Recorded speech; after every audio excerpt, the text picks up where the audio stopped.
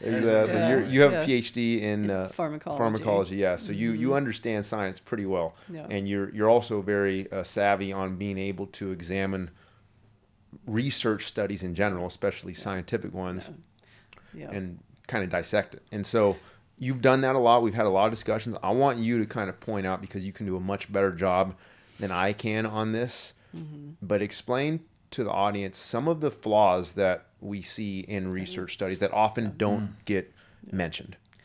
So one of the opportunities that I've had working at the medical school is that one of my coworkers is actually a world expert in evidence-based medicine, and so and I've now worked there for 17 years, and so I've had the benefit of his expertise and actually learning a lot from him over the years about evidence-based medicine, which, you know, the term evidence-based gets thrown around a lot in the fitness industry, and people talk about evidence-based, but they don't really understand what it means. And I would even say that a lot of our, if you're a basic scientist like I am, and that's how I was trained, I can look at the science that's related to whatever topic I was working on, which was, you know, molecular biology, and read an article, and I'm familiar with the methods, and so I can look at a paper and say, yeah, it's good, it's not, you know. But when you get into human subjects research, it's a whole different ballgame, and understanding what evidence means in that sense is very different. And I think it's difficult for people, even our basic science faculty, if you're not trained in, you know, how to look at human subject studies, the types of, like, you know, clinical studies, you know,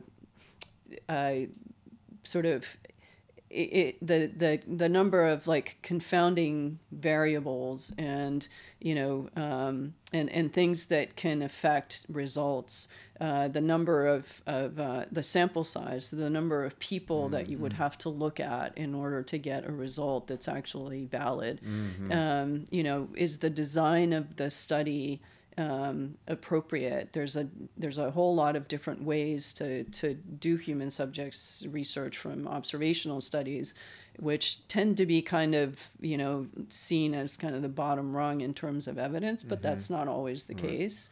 Before you go any further, I want to just jump in real fast, because I want the audience to understand why we're bringing this up. Okay, it's not just to discuss research for the sake of it, because you're knowledgeable on that.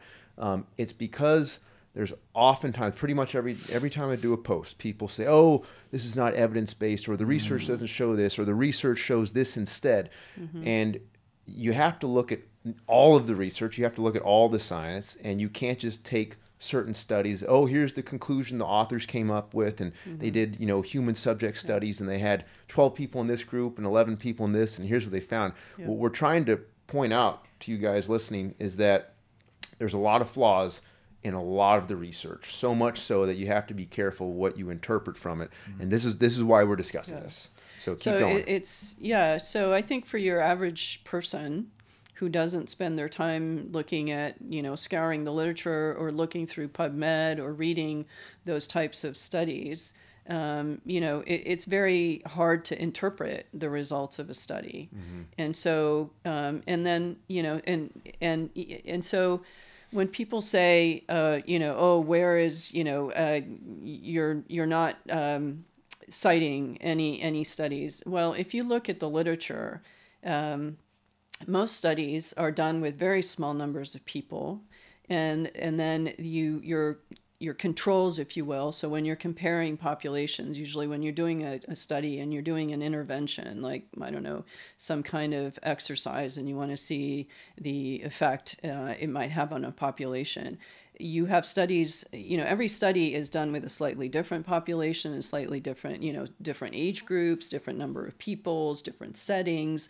The interventions are not standardized, and so on. And so when you've looked at one study, you've looked at one study. Right. And so, you know, to make generalizations based on a single study is not appropriate. And so you know, the way that you would look at this would be potentially looking at systematic reviews. So systematic reviews are, you know, is a more rigorous process by which you essentially look at a series of studies. So you identify studies that fit particular criteria, and you exclude studies that don't fit that criteria, that weren't done properly, and so on and so forth. But even that is very difficult to do when it comes to a lot of the sort of exercise science. Well, they often have to adjust those parameters just to get a significant amount of studies. So it's not like, oh, we found one study. Let's say, okay, well, this isn't going to be a good review. They have to sometimes broaden the... So the searches are generally very broad, because you want to start by capturing as many as you can, and then you start to whittle them down based on the exclusion criteria. And one of the things that's interesting is that oftentimes in systematic reviews, you start with, you know, you initially identify 1,000, 2,000, 5,000 articles, and by the time you're done and you get down to the ones that you're actually going to compare, you're down to a dozen or a handful. So that already tells you that there's a lot of research out there that's not well done. And so, you know, and then if you don't have the expertise to look at how these studies are done, it's very hard to judge. Was this study done properly? Was this intervention, you know, they're not randomized, they're not blinded, which is sort of the gold standard, because you can't blind it. And, you know, if somebody's asking you to do a particular exercise, you know what they're asking you to do. And so you can't do, you know, randomized, double-blind, placebo-controlled trials, which is sort of the gold standard, at least in clinical medicine, when you're doing this kind of stuff. And so it's very hard to judge the quality of a study, because number one, you don't have the expertise to know, well, is this the appropriate study design? So oftentimes the study designs are not appropriate. So what you end up finding oftentimes is that by the time you've reviewed these articles, you've compared them, you've looked at all of the way the design was done, and so on and so forth, you end up with the inability to really come to a conclusion. So most systematic reviews of, you know, what was I looking at recently? I was looking at studies of whole body cryotherapy, right? So that's a very popular thing these days. But you look at studies and they're all done different amounts of time, different temperatures, you know, at different times after a particular exercise. And that's so, where the reproducibility issue is. Right. And so, yeah, so you don't, so you don't reproduce them. A lot of research is not reproduced.